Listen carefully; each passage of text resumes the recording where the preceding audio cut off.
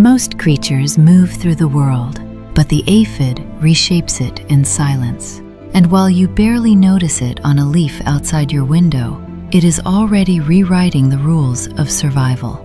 Aphids are tiny sap feeders, evolving alongside plants for over 280 million years, mastering both cloning and rapid adaptation. But here's the twist. Every hour, their numbers can rise exponentially, quietly tipping entire ecosystems off balance.